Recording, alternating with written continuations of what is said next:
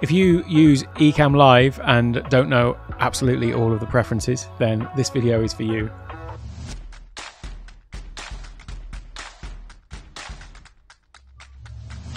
Hello and welcome to Take One Tech. My name's Alec, and in this video we're just going to be running through all of the different preferences that you have in Ecamm Live. And the reason being is that often questions come up in the group. And by the group, by the way, I mean the Ecamm Live Facebook group. So just let me hold on a minute and back up. If you are using Ecamm Live and you are not in the Ecamm Live Facebook group, then what are you playing at? It is such an amazing place full of thousands of people all using Ecamm Live to do awesome things. And everybody's willing to share all of their little tips, secrets, all the ways that they get things done. And it's just a great place to be, really, full of lovely, supportive, wonderful people all there to help. So definitely, if you're not already a member of that community, then head on over there and just go to facebook.com/groups/ecammlive and you'll be in straight away and join the fun. So with that said, yeah, let's get back to the preferences. And first of all, I should probably tell you how to find the preferences. So I'll just come into my demo mode. So here's my Ecamm Live for my scenes. And if you come up to Ecamm Live, there's a quicker way than this, but I'll just show you the menu way first. You can come down to the Ecamm Live in the menu and then come down to Preferences and click there. And you can also see the hotkey for that is Command comma, but it is also on the window itself. So just down at the bottom right here of all this sort of stack of little menus, windows that you can open, you can show and hide the system preferences from there as well. So once you've got that open, I've actually created another scene, but I haven't made a proper border for it yet. So I hope you'll forgive me, but there you go. What do you think about that? It's my face and the system preferences. I don't know whether you'd prefer it without me actually on it, but there you go. You're stuck with it now because I've done it. So here is the Ecamm Live preferences window. So let's just run through these different sections that we've got all along the top, and let's talk through what they all do. So the first one, we're in the General tab, is Play App Sounds. It does actually tell you what these do, but sometimes it might not be entirely clear, although they are pretty straightforward. So Play App Sounds. So do you want sounds from different apps and things like that to come through? Right on cue, my iPhone just blinged then. So unfortunately, this cannot stop sounds coming through from external devices. I honestly didn't plan that, but there you go. So Play App Sounds. So that will allow sounds to come through from the app itself. So like if you've got comments and things like that coming up on live streams, you can deactivate that if you don't want them to be heard. So I have that deactivated. Show animated reactions. So that is when you're actually on a live stream and you've got the comments window. If somebody likes it or hearts it or whatever, then there's a little animation that comes on to sort of draw your attention to the fact that somebody has done something. Keep utility windows in front while live. So the utility windows are all of the little floating panels basically that Ecamm Live has. So your scenes tab and things like that. So you may want those to always be at the front. I don't actually have that checked. I've never found it a particular problem, but then I've probably just got enough space that everything is never really covered up anyway, so I deal with that in other ways. But if you are using a smaller monitor, you may want to have that so that, you know, your scenes tab, for example, or scenes panel was always on the top. When returning to live mode with unpublished changes. So this is related to, I don't know if you even know about this, it was added in one of the more recent releases where you can actually go into preview mode, which I should probably make a video about that separately, but that is where when you're actually streaming, you can do some edits to the scene and go into preview mode so that it's not actually going out to the stream, but you can sort of edit the scene on the fly, and then you can publish that, and then that will make that live. So it's if you want to adjust your scenes while you are actually streaming. So when returning to live mode with unpublished changes, ask. So that's basically if I had sort of gone into preview mode, made some changes, and then wanted to return to the scene, would it ask me first to just double check that do I really want to do that? So I have that on because, yeah, knowing me, I would probably be halfway through something, accidentally press it, and then have something published that I didn't want to be going live yet. So I do have that to say ask, but you can also say publish or revert changes. Next is automatically hide comment overlays after, and then there's a period of number of seconds, and you can enter whatever you want in there. And that is when you're doing a live stream and you've got comments coming in, and you can click on them in the comments panel and they will appear in the stream, on the screen rather. And so you can have them auto hide after a certain period of time. Now I actually don't have this on because sometimes if there's questions coming up, you might want to leave them on for longer. So I just have that off. But you might want to set that to, 10 seconds, something like that. If you've got lots of comments coming through and you want to be able to put them up and then just disappear automatically, you can do that. I also have a button programmed in my Stream Deck to take the comment off the screen. So that's how I deal with that. I can just do it manually. And I don't really get that many comments at the moment. Maybe a little bit later I might need to worry about this, but certainly at the moment, not a big issue for me. Show Skype's active speaker camera. So I have never used Ecamm Live with Skype. I've used it a lot with Zoom, but never with Ecamm with Skype. I've barely used Skype for years actually, but there you go. But this is basically so. If that's toggled on, then if you're on got a Skype call coming into Ecamm Live, then it would bring the active speakers window to the front. As opposed to you just sort of selecting who is the which window is being displayed. So that's what that is. But I don't know how many people actually use Skype. Hands up or comment down below if you still use Skype. It's not many people I know. Nobody has ever asked me for a Skype call in fact, no one's asked me for a Skype call for 3 years. So there we go. It's all Zoom and FaceTime these days. But anyway, so the next one is, now you may not actually have this because I had a friend that I was talking about Ecamm Live with, and I recommended that they have this toggled on, and they said they didn't even have that option. And I think it depends on the version of or the model of Mac you have. So this is use discrete graphics card for main screen. So yeah, that's just boost performance by driving the main screen with this extra discrete graphics card. So I think later Macs, you don't necessarily have this. It just depends on how old your machine is. Check for updates, obviously, do that frequently. Although usually when you open Ecamm Live, it will tell you if there's an update available. And then also you can choose the recordings folder. So that is the folder that it just defaults to. By the way, it is always quicker to store to a local hard drive. But if you are short of space, then you could still have it storing to a local hard drive. But there's a little application called Hazel that you can use. And I'm going to do a video all about this. And when I do, I'll remember to come back and link it here, because you can have it perform actions. So any files that are saved to a location, you could have Hazel sort of clear them up after a day or two and move them somewhere else. So if you want to have a really fast speed, then you can have it saving to your local drive, but then you could just have something like Hazel that clears up all those files and archives them automatically a little bit later. So I'm going to be upgrading to a Mac Mini. I've decided to take the plunge rather than holding out for the 16-inch MacBook Pro M series whenever they decide to release that. And that's what I'm going to do. I'm basically going to have all the stuff going to the hard drive, but then we're going to have a larger external drive and have Hazel just shift everything over to there the day after I've recorded it, basically. So that's what I'm going to do with that. But this is where you would change the recording folder. Now, the next section is the account section, but I'm not going to go into that one because that's got my personal email address in. So I'll give that one a miss. But all it's got in there is basically just for you to be able to update your details. So you can go and have a look at that yourself. It's pretty self-explanatory. There's not much to cover in there in any case. The next one along is the stream. Now, because I'm recording, some of these will be grayed out, but you can change the stream size from either low res, sort of 720, 1080p, or you can go to 2K, 4K, so that is where you would change that. Then you've got the stream shape, so you can either have the widescreen, which is what we've got here. You could have it square if you want to make videos for other platforms, maybe Instagram or something like that.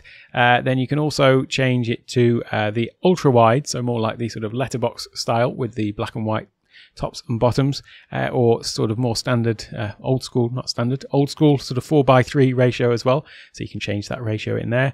The frame rate, you can change that as well. So I've got 30 frames per second, but you can change the frame rate. So I've got that matching what I've got coming out of my camera. But it does go up to 60 frames per second.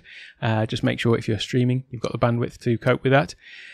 Then high quality video mode. So this one broadcasts in the higher bitrate, but as it says, this setting may be automatically deactivated if Ecamm Live can't stream fast enough. So I've never had any problem with that as such, but yeah, I always just have that selected. And same with high quality audio. I think that is just automatically on if that one's toggled on, to be honest with you.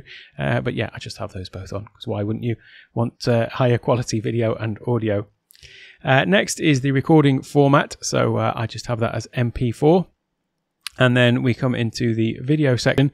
So the default source, I have camera. Some people prefer to have blank, so this is basically when you are starting a new scene or creating a new scene. Do you want it to start with a completely blank canvas and build something up, or start with the camera? I don't know. Take your pick on that one. Personal preference. I suppose thinking about it, blank might even be a bit better. In fact, why don't we do that? There we go. I've changed my approach live, live on this recording.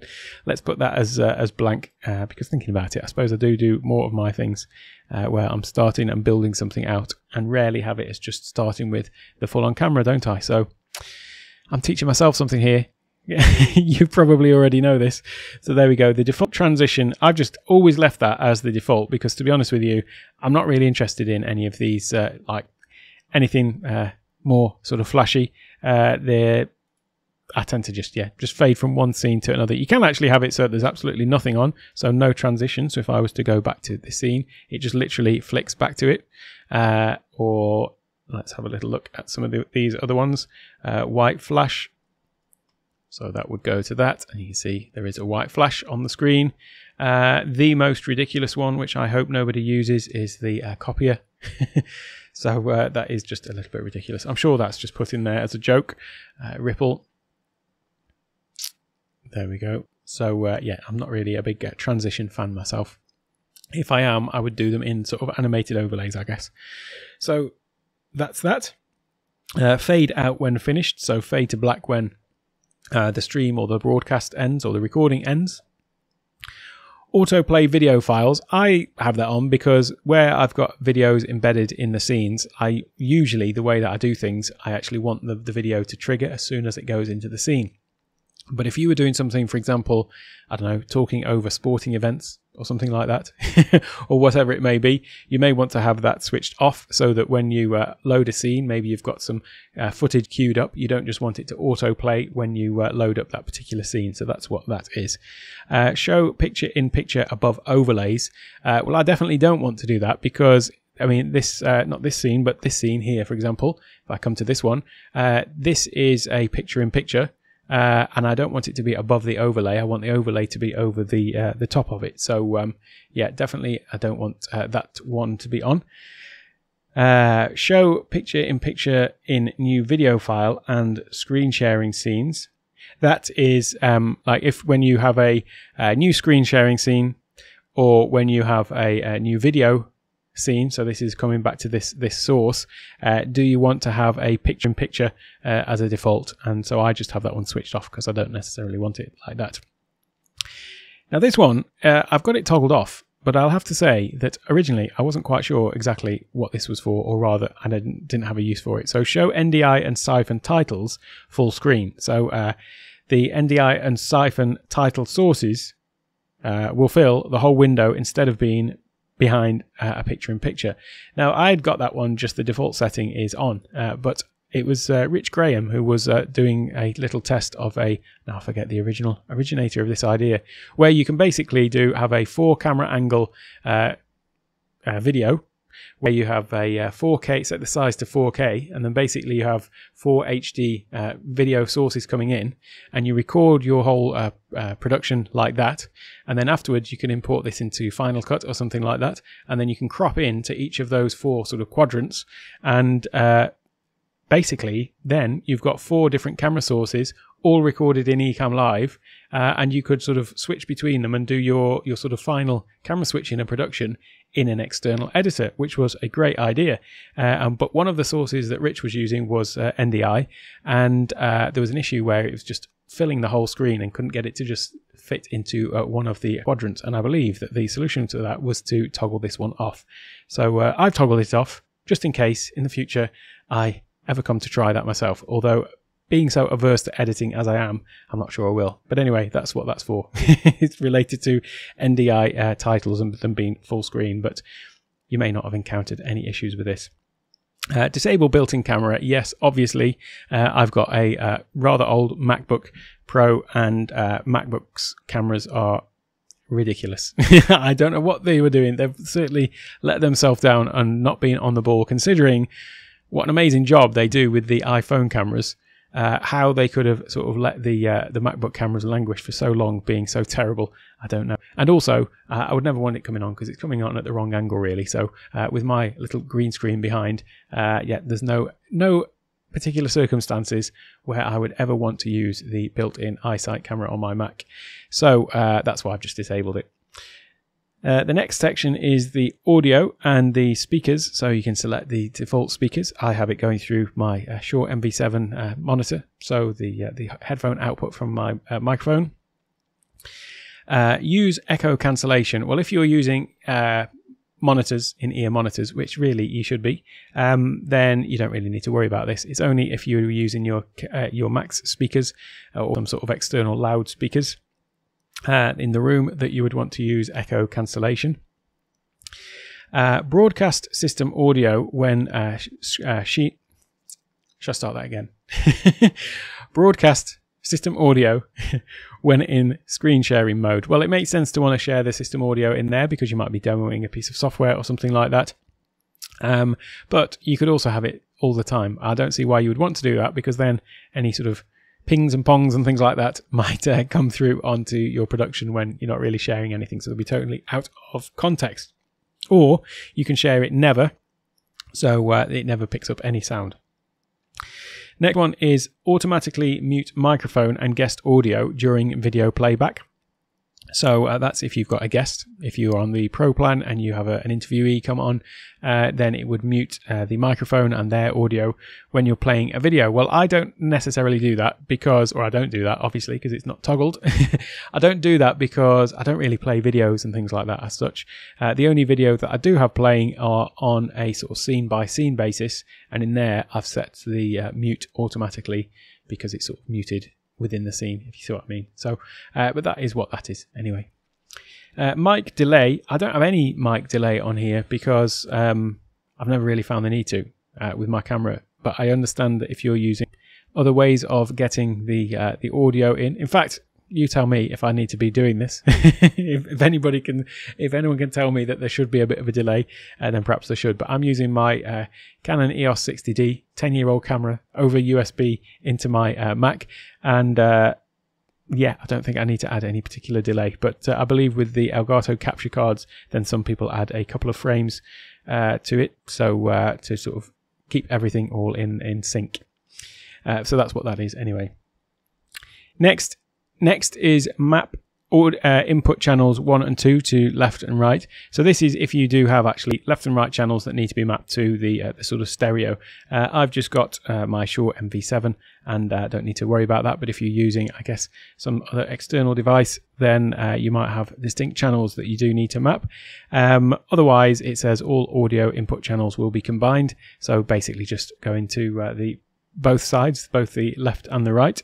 And stereo will not be enabled when the echo cancellation feature is turned on. So if you do have this one turned on, then you won't be able to do that in any case.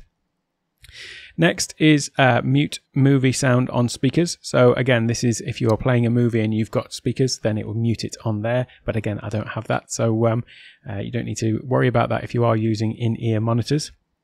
And record isolated audio tracks.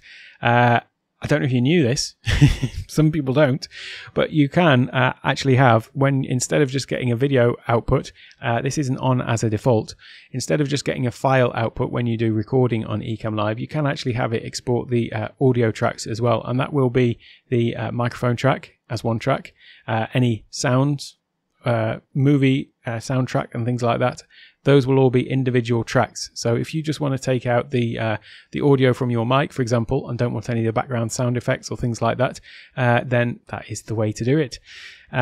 that's a great. I'd need to make a video about that, I think, because it is a great little feature, and it's hopefully going to allow me to get back on with my podcast, which I've left languishing for myself for a little while. Yeah, I'll need to get back onto that. Next is interview mode. So play ring chime when somebody tries to join your interview, your live stream. So when you give out your link, it will play a little sound.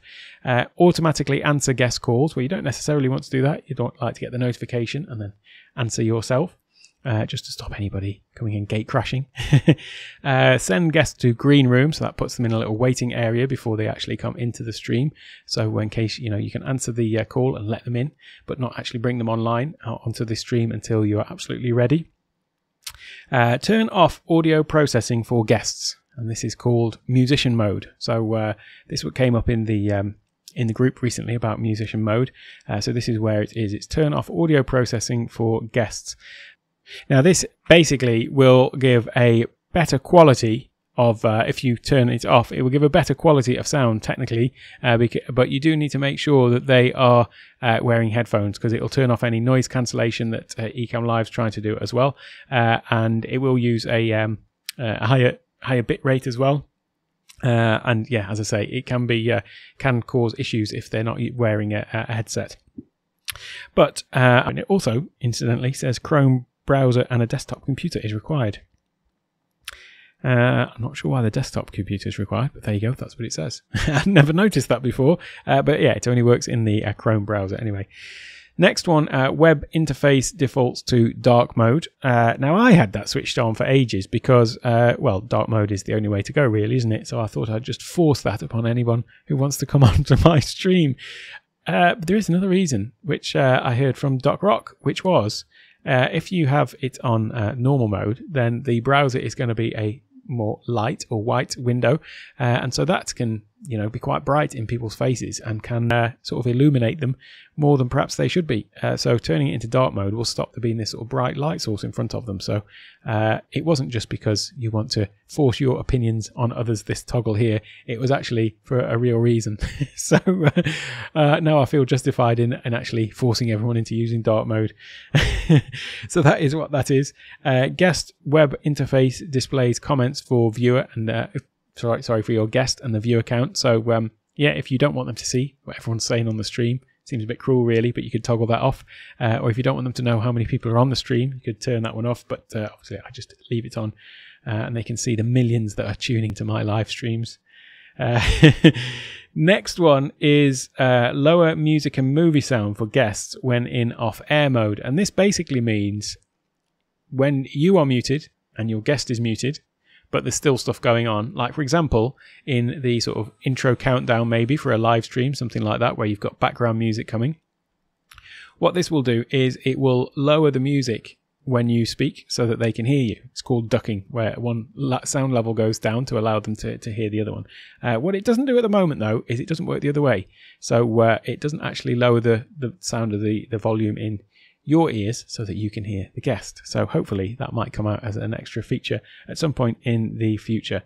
The next section here is the guest view. So what do they see? Do they either see the broadcast or do they just see your face, like speaking back to them? I think you probably, depending on what you're doing, probably want them to see the broadcast so they can see what's going on. And if you're doing any demos or something like that, they can see what's up on the screen. They can see what everyone else is seeing. So that's why I've left that as that. Next one is screen sharing. So include desktop icons. So if you've got stuff on your desk, on your desktop, can't show them your desk unless you've got a top-down camera, but on your desktop, then you can hide those. Then the next one is show the desktop picture. Well, I don't actually have a desktop picture. My desktop picture is a grey background, but if I just toggle that off, then, in fact, I need to toggle this one off as well. There you go. It hides. Well, now I've just hidden the interface as well, haven't I? But it hides the the desktop picture. So if you've got a desktop picture that you don't want to see, you can toggle that one off. Next one is this add margin when zooming to an app or window. So in the screen sharing mode, you can either share a whole screen or you can share a particular window, the active window. Now, if you have this one selected, add margin when zooming an entire window, which is the default, by the way, it leaves like a little border around it. And that can look quite nice depending on how you're sharing the screen. But because I tend to like to have my screen sharing, although I'm not doing it here, have them all sort of fitting into a precise window, then I actually turn that one off. But yeah, that's personal preference. If you want the nice little border around it so that you see the little sort of drop shadow and things like that around the edge, then you can leave that one on. Next is optimize for better quality or higher bitrate. Higher frame rate. I always go for better quality because I just want the image to look better. So this is specifically on screen sharing as well. If you're sharing things that are, quite small text or things like that, then I'd rather it have the better quality rather than the frame rate, so you can actually see the picture better.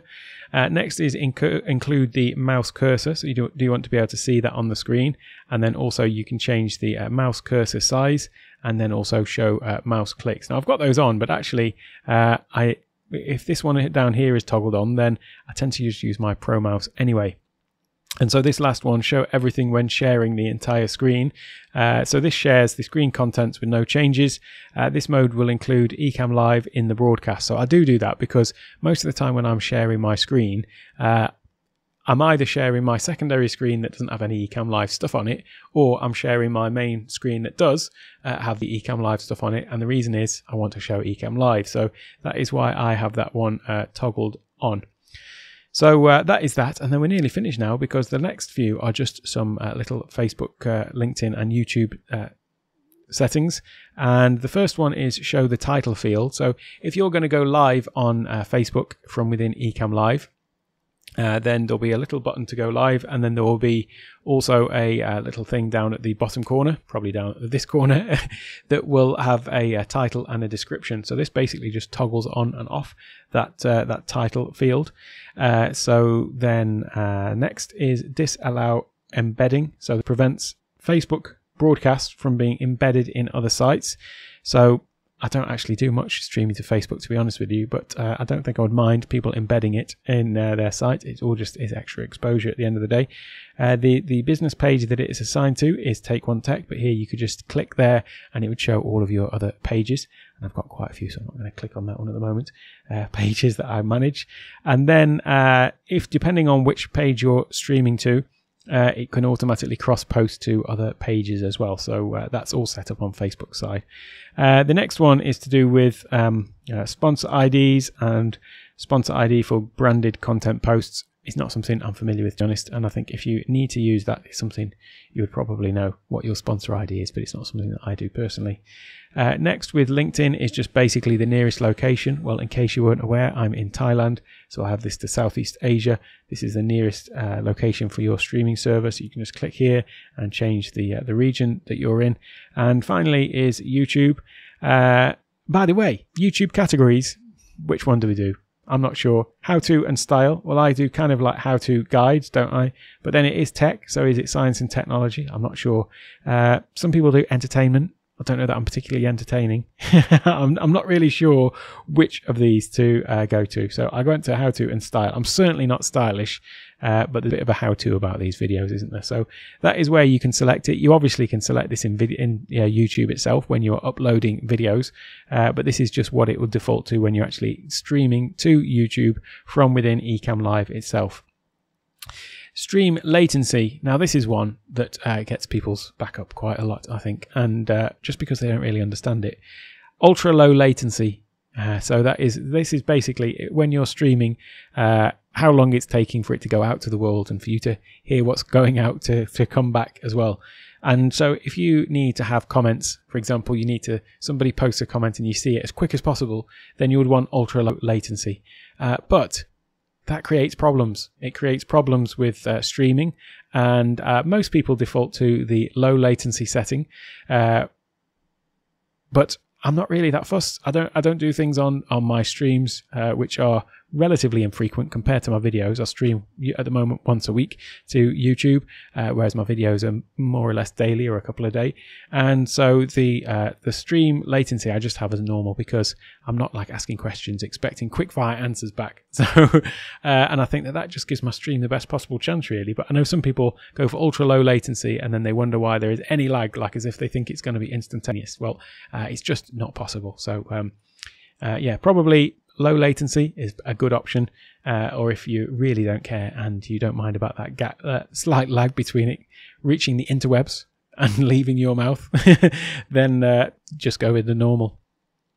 Next is it made for kids? And I've heard people say you've got to be very careful about this one. You know, even if you're making stuff that you think is, you know, made for children, you will go through a lot more hoops if you click this. So it's only really if you are making content that is specifically for children and you're absolutely sure about that. And if you are one of those people, then you would know who you are. And that is basically the preferences. We've done it. We've gone through all of those preferences. What I think I'm going to do in a separate video, because we're now at 30 minutes. I don't want to keep you too long. I don't want to waste any more of your time today. I will do one as well where we go through all the menus, because there are a lot of things in the menus that I think people maybe aren't aware of, or not necessarily aware of the implications of them. So I'll do that in another video. If there's anything that I've mentioned in here that you have any strong opinions or mild opinions or are curious about, then do go ahead and leave it in the comments. And while you're there, then also don't forget to hit that like and subscribe button. And yeah, give me your feedback on what you think about the preferences. It's one of, I know it's a hot topic. Anything that you are doing differently to the way I'm doing it, then I'm always open to suggestions and open to learning. As you know, I've changed my ways literally on this video itself of thinking of a different way, a different approach to doing things. So always looking for new ideas and things like that. So that's all for this video, but do not go anywhere, because as you know, there's always more great videos coming up next. So enjoy some of those, and I'll see you again soon. Have a great day.